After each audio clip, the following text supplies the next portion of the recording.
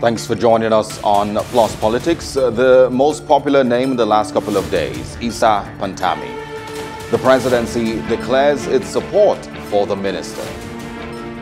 And what exactly is the security implication of the embattled minister staying in office? I am Osaogie Ogbonwa, and this is Plus Politics.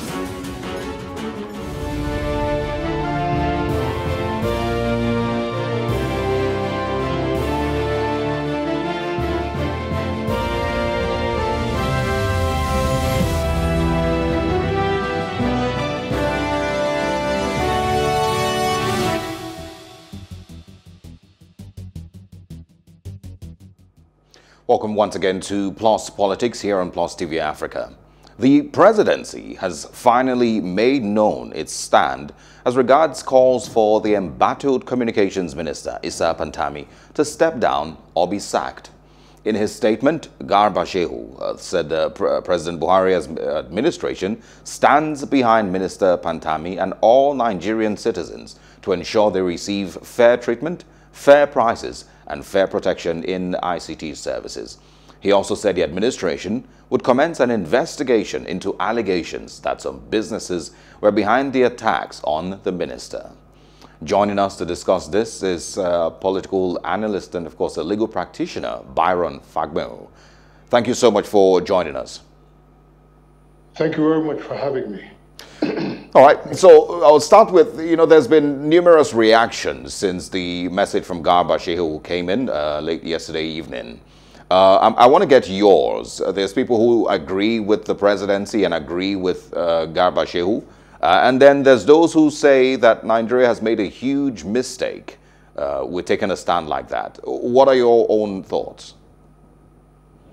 Well, the issue is very sad, but seems to be playing out or confirming the fears of many Nigerians that were not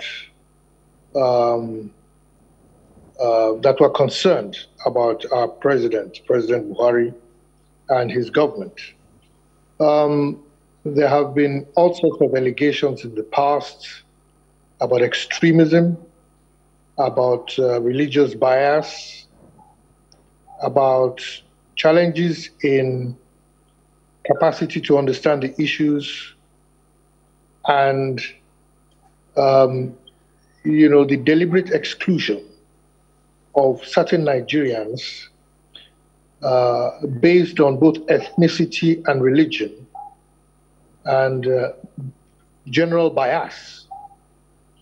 And this playing out appears to be confirming this. The issues against Pantami is not an attack on person. It is considering the fact that you have a minister of the federal government in charge of one of the most sensitive responsibilities, which requires absolute openness, transparency, and patriotism. Now, in the course of his performing those responsibilities, we've seen that national identity, the implementation of the NIN, has affected commerce, has affected demographics, and there is evidence that non-nationals are beginning to benefit from this. It was in the midst of this that facts emerged that Pantami had demonstrated in the past, and there is still evidence as he is conducting his ministerial responsibilities, that he has an Islamist agenda, not only an Islamist, an extremely Islamist agenda, and that he will use his responsibilities to support Islamists, one religion against another. And one of the clear evidence of this was he was patronizing with federal funds, an online communication outfit that is purely and entirely religious. The implication of that is that money from the federal government is funding Islamist organizations under the guise that, we are buying airtime and promoting a federal government activity. Now, all this moderate Muslims, those who understand that Nigeria is a secular government, and millions of Christians, of course, are concerned. Clearly, the NIN process is at risk. It's under threat. And people registered that concern, and the decent thing to do, if there was no malevolent intention, or if the quest for office was more interesting than the service to be delivered, Pantami should have resigned, or at least stepped aside. And this is what people are asking him to do. People are saying, look, we cannot trust you as a person who is representing the federal government of Nigeria with so much security data, considering your position to a great population in this country, considering your extreme positions, considering your past utterances that border on criminality. So Nigerians are considering this, and I've asked him to resign. Now the federal government has come in.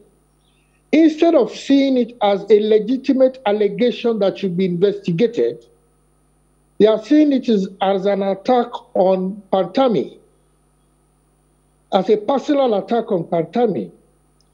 Now, I want to believe that the president does not understand what is going on at all.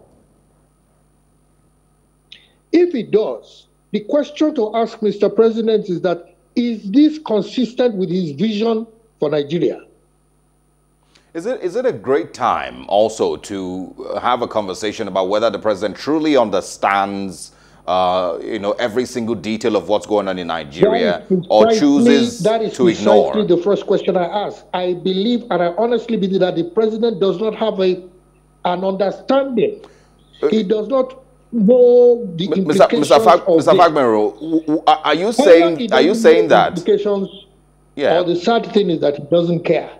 Yeah, so are you saying, do you choose to believe that he doesn't understand because it's a safer belief than agreeing or admitting that he maybe understands, and, the possibility of him being in on the same, or with the same ideologies? Is that scary? You see, it is most scary. But for me, for a person like me, it was predictable, and it was aforesaid. As you know, I took part in the last elections, and a number of other people had registered. General Buhari, he's well known. His position, he has not changed in terms of his ideology and his emphasis and his preferences since 1984. So that's why I'm asking. But I want to give him the benefit of the doubt of not understanding, on account of, number one, his age. Secondly, on account of the fact that he claimed to have been a converted Democrat. It's a combination of the two. So the only condition which he may not understand what is going on is because of probably the loss of certain capacities, and the fact that there is deliberate misinformation around him. Otherwise, we must have to admit that it is consistent with his vision. The second point I made was that, is this his vision? And I think somebody should ask, and the president himself must answer, is this the vision you had for Nigeria? What is the vision? How come that we have this now? it appears that, you know, if you have people like Pantami in government, you will never win the war against Boko Haram. You will never win the war against ISWAP. You will never win the war against Islamic terrorism, and Nigeria will collapse as a secular country.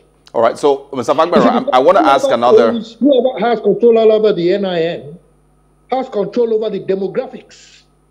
Yeah, I want to ask another question. NIN before conducting census. Hold on, Mr. Fagbenro. I want to ask, maybe this should be my second, maybe scary question.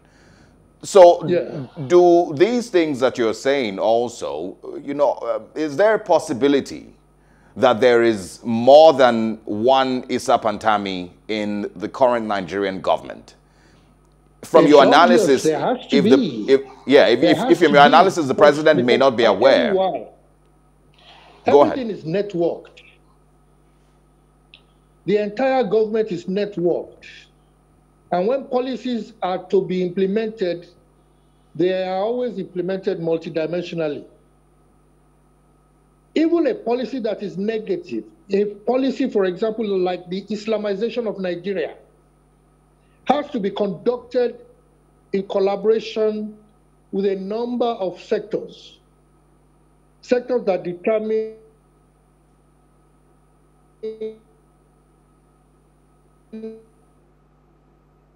all right, we seem to have lost Byron Fagbenro there. We hope that we can reconnect with him.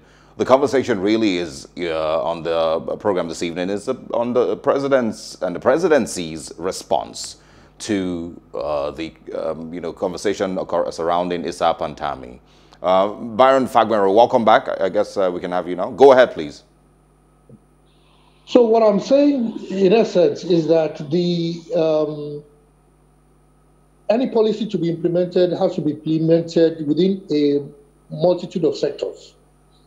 A policy, for example, for a negative, because we are in that realm and we have to talk about it.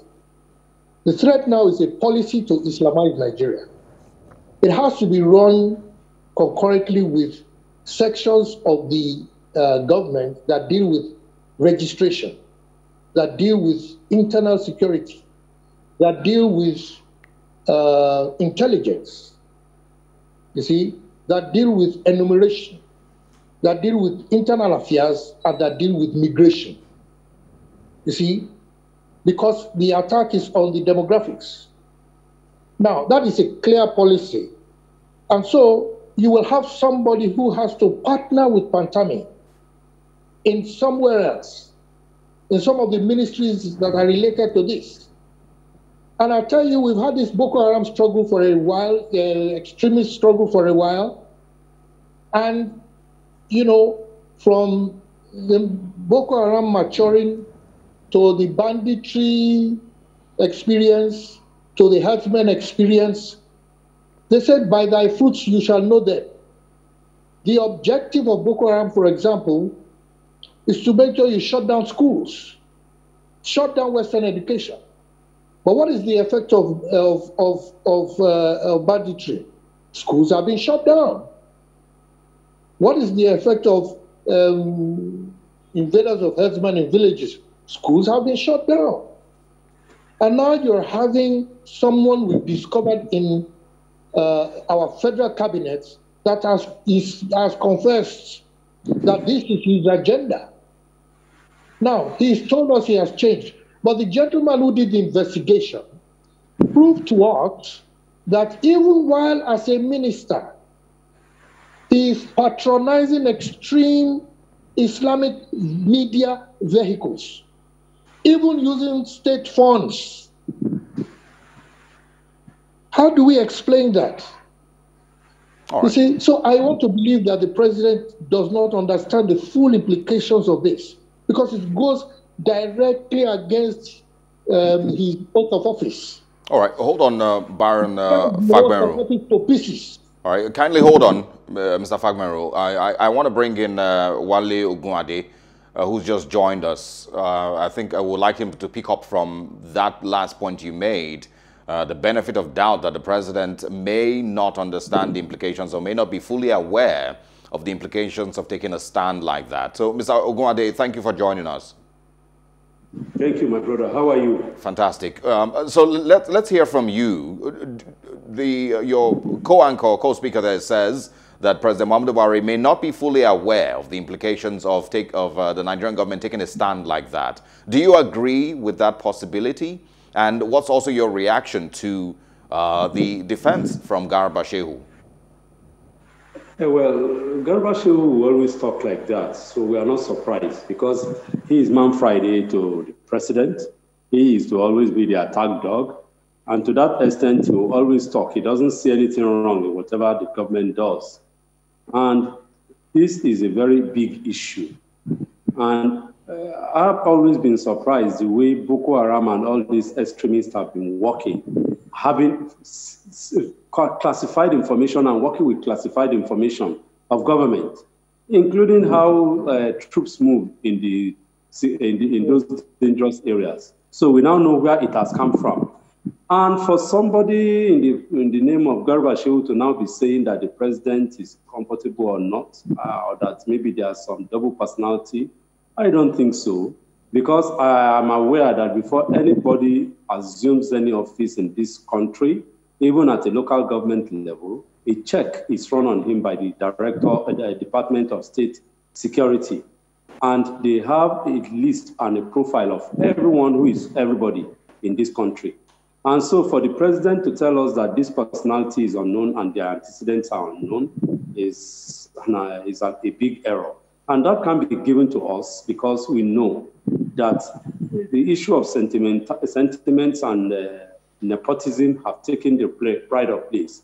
And I'll refer the government, particularly the presidency, to Section 10 of the 1999 Constitution, which forbids anybody sponsoring or using state resources for a particular religion. And to that extent, I want government to come out clean on this. This one has come open, and in one of the interviews, the man indeed confirmed that, yes, that was in his past. And I don't see how his past cannot continue to haunt him, because all of us must come up clean. And not coming up clean, obviously, is an error that will affect the future. And that's what we are saying. And that's what we are saying. And I can assure you that if the DSS will dig deep, I won't want to divulge much more than that. If the DSS will dig deep into this man, you will find out that indeed there is a whole lot of connection, contact, and arrangement between him and these people. All right. I want you to also speak with regards the response of the presidency and the picture that they have tried to paint, that this is, like you said, in Isa Pantami's past. Do you think that that is also in line with the Nigerian government's positioning? If you remember, they've also had de-radicalization campaigns and reintegration of ex-Boko Haram and forgiving Boko Haram and forgiving terrorists into the system. So do you think this is also in line with that same ideology, that people could, be terrorists in the past, but when they decide to put down their weapons and be de-radicalized, they can be forgiven and reintegrated into society? Is that what the current Nigerian government is saying as their own ideology? Yes, that's the ideology, and we now know who is pushing the ideology forward. And there's no other person who is pushing it forward than this Isa Pantami. That's just it, because this is a group that has caused a lot of havoc on this country. And of course, I will just push it to that of banditry as being pushed by Gumi. These things are things, when whatever is bad, that's why we Yorubas, we are straightforward on this. Whatever is bad, there is no other name. If people who have committed heinous crime as this are now said yes, that they should now be integrated into the military or the system, security system by per se, then obviously it's a big error, because we know that they will become a turncoat, they will turn around. That I know for sure. And to me, it's a dangerous idea, and it's a policy that should be discarded. And I know we have discussed it before, that this policy should not fly and should not be allowed in the Nigerian system. And it won't, because it presents danger for the nation called Nigeria. And that's why I can assure you that it is encouraging all these calls for self-determination by the Yorubas in the Middle Belt and even the Southeasterners But again, that will be another discussion for another day. But mark my word, what I've just said about the government not nipping this issue in the bud and taking it holistically, looking at it non-partisan, because partisanship has really caused us a whole lot of problems in this country. And the earlier we start moving against partisanship in this country, the better. Government is government, and government is for all, not for some section, and not for a religion, and not for a people. It is for all, and it's for the betterment and the best interest of everybody, that government must work in the interest of everyone. Because as Section 14 of the 1999 Constitution provides, that Section 12, security and welfare of the people, not of a section, not of a tribe, not of a religion. The Constitution is definite on this mandate to government and those who hold instruments and levers of government, and that they must do to the people. And of course, when they were taking the oath of office, what they do was an allegiance to the Federal Republic of Nigeria, not an allegiance, taking an allegiance to their tribe, to their section, or to their people, or even to their family. It is to the Federal Republic. And whatever it is about the Federal Republic, it must be something that will be done without any form of sentiment, without any form of bias. Bias is there, and that's why we see what is happening. All right. I'm going back to Byron Fagbenro. I'm going to share with you, and of course, in reaction to Mr. Ogunade's statements, Aisha Yusufu was on social media today, and she made mention that the presidency is an institution and it's not dependent on Garba Shehu or Femi Adesina or anybody. It is an institution that should represent something that should stand against terrorism entirely. But Byron Fagbenro, I want you to react to this. A Twitter user, is pretty popular, Cheta Wanze, tweeted, it says, whether people realize it or not, something died in Nigeria yesterday. Something that had been holding on to its dear life for a long time. Does that make sense to you, and do you agree with that? You see, I absolutely agree with that. Something happened. For me, it's like someone took a pot of, a clay pot that belonged to everybody, and smashed it on the floor. You see, now it appears that all pretenses are off. We have seen clearly that the extremist forces, they've been in government for a very long time, but now they've been caught, they've been exposed, which is consistent with the prayers of many, that those who make Nigeria, those who are enemies of Nigeria, enemies of the people, enemies of peace, enemies of justice, that may God expose them. And to be honest, that is what has happened. I'm only giving the president the benefit of the doubt because he is the president. And I'm giving him the president that he does not know. But the vice president knows. The vice president of this country knows exactly what is happening. Well, Byron Fagbenro, it doesn't... The president of the Senate is Speaker of the House. They know. Yeah, I was just going to mention the that... The Minister of Internal Affairs knows. Yeah, Byron Fagbenro, we need to wrap it up here. I was just going to mention that saying that the president is not aware as benefit of doubt doesn't make anybody feel safer. He should know every single detail of what's going on in Nigeria, or, some of these things, there's nothing that should be kept from him. But thank you very much, Byron Fagbenro and Wale Ogunade, for sharing your views with us on the program this evening. I truly appreciate it. Thanks for your time. Thank you very much for having us. Absolutely. Thank you for staying with us. We'll take a short break, and when we return, we discuss the security implications of the minister staying in office. We'll be right back.